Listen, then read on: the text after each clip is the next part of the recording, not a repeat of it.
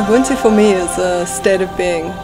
It's who we are in community as opposed to who we are as individuals. Simple question, very complicated answer.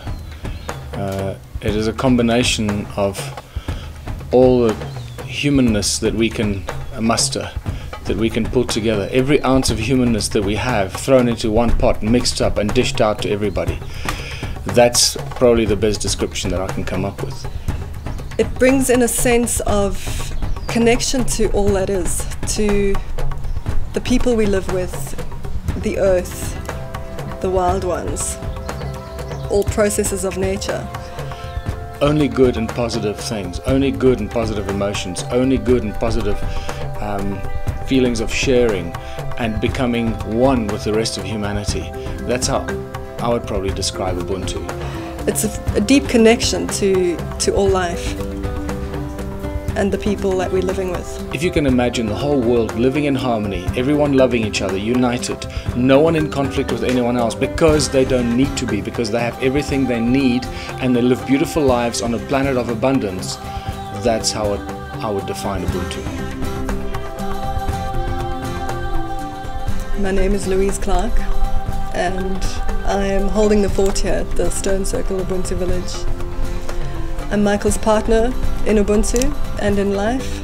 We've been together almost 4 years now, and we came together because of a similar vision for the world, a similar goal, for a united future, for where people come together. And it's been a beautiful unfolding of our united vision for the world. Though we're coming from different places, Michael and I share a vision of a common united humanity, and Michael's built the framework in his book, Ubuntu Contributionism, and I hold the community aspect of that. I anchor the village, the community projects, and so it works really well together because he holds the framework of Ubuntu and I weave the strands and bring the people together. Everything you can imagine for the benefit of our planet is part of the philosophy of Ubuntu because, well, I gave it the word contributionism, and within the word contributionism probably describes it more eloquently in modern times, because it means that everybody contributes whatever their God-given talents or their acquired skills are for the greater benefit of everyone in their smaller community, the larger community and the global community. So that means that no one will do anything to harm planet Earth, because without planet Earth we're not going to exist here. It doesn't mean that we're going back to the dark ages. It means that we're reconnecting to our natural state of being. I was researching the origins of humankind and writing a book about it, Slave Species of God, and I realized in my research that there's a very murky area in human history where money suddenly makes its appearance. And I realized that money has not been part of humanity or human evolution forever, that there was a specific time in human history that we suddenly see money appearing and taking control of the human race. And I realized at that moment that people don't need money, humanity does not need money, and that money is actually the primary tool of enslavement of the human race. It's a long process, and that starts with recognizing where we are in our society today. We have to take a good look and be aware and recognize the problems in our society before we can start imagining solutions. The moment I started imagining what a world without money would look like, I realized that all the evils, all the dark areas of humanity, all the suffering, all the misery, all the anger, all the crime, everything just virtually evaporates instantly as soon as you remove money or the tool of enslavement. When people no longer live for their own selves, for the greed, what's in it for me, how can I make as much money so I can survive? When you start worrying about what can I do so that we can all live beautifully and how can I contribute with my talents, that's how I started developing the philosophy of contributionism. At that stage, I called it contributionism, not Ubuntu. And only later I realized that Ubuntu, the ancient African philosophy, is actually exactly the same thing. And therefore now it's Ubuntu contributionism. At the Stone Circle Ubuntu Village, we've only just begun. We're right at the very beginning. We've just had, around 7 weeks ago, 6, and now we have 7 volunteers join us from all over the world. So we really have a beautiful global community here. And we've been working for the last month and a bit just securing our space, just providing accommodation for volunteers to join us, and really creating the foundation for what we want to take forward in the months to come. Just securing the base, making sure that we're secure as the home of Ubuntu, so that we can help others. If we can't help ourselves, how can we possibly go out and think we can help other people and help our community? So that is a very important, crucial step, and starting to learn how and what we should be implementing first, and at what pace do we implement things. You can't just bulldoze your way in there and say, well, we're going to create a vegetable garden for everybody. Well, how's it going to work?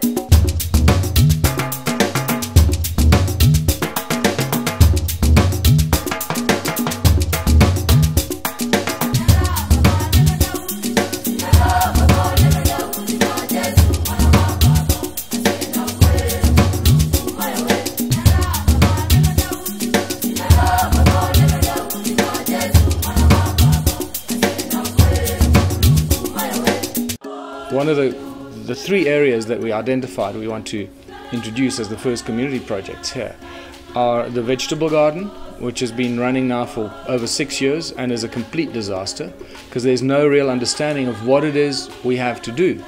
You can't just plant a bunch of vegetables and think now you're going to solve the food problem. That's not how Ubuntu or contributionism works.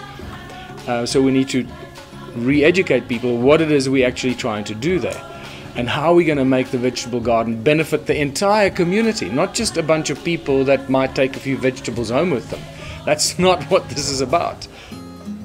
In Africa there's a proverb that says, it takes a community to raise a child. And I'm really excited about implementing our philosophy for the education of our children. I've taken my children out of school, and so they really are going to be the first to experience the vision of how we want to prepare them for life. And though we are only at the beginning of setting this up, we do know that it's important for our children to have life skills, to learn the life arts. That is core to our education philosophy. So, in other words, the healing arts, how to cook, art, music, science, geography, where they are in the world, the cultures around the world, things that connect them to the earth and one another, so that they can be confident when they're 16 or 18 years old, that they know how to lead a beautiful life for themselves. For me, the big one is the fish farm. Fish farm has been standing empty and deserted for probably about 8 years now as well, and we can breed 1 million fish a year there. We can provide fish and food for the entire community and create abundance by bringing in an income for the community from selling the excess fish, and by that bringing in necessary short-term finance to create more community projects. And that's really the very simple philosophy.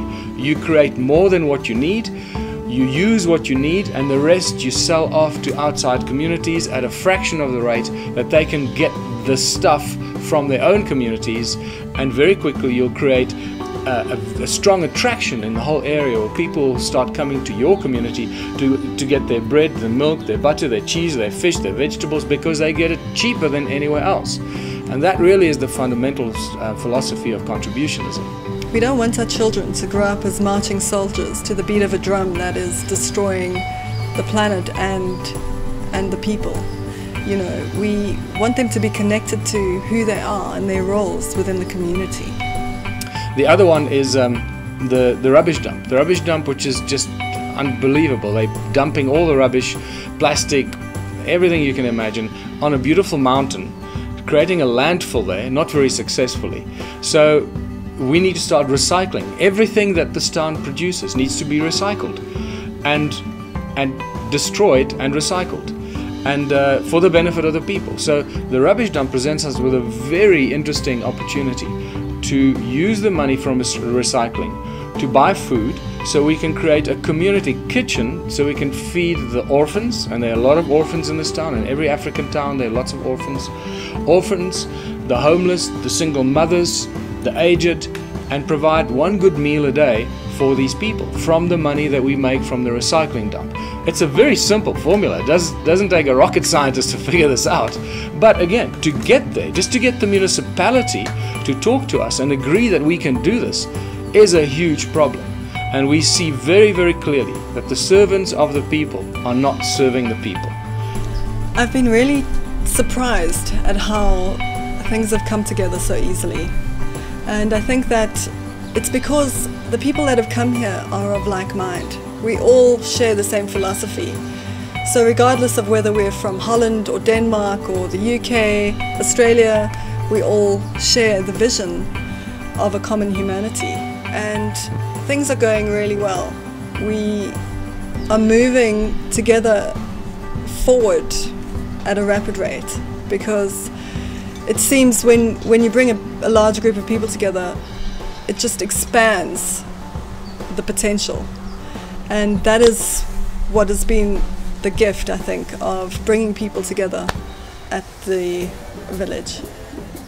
The reason why this is the heart of the ancient civilizations is because we're right in the middle of thousands and thousands of ancient stone ruins, the stone circles, as we've started to call them, and then also Adam's calendar, which is about 45-minute drive down the road into the Lowveld.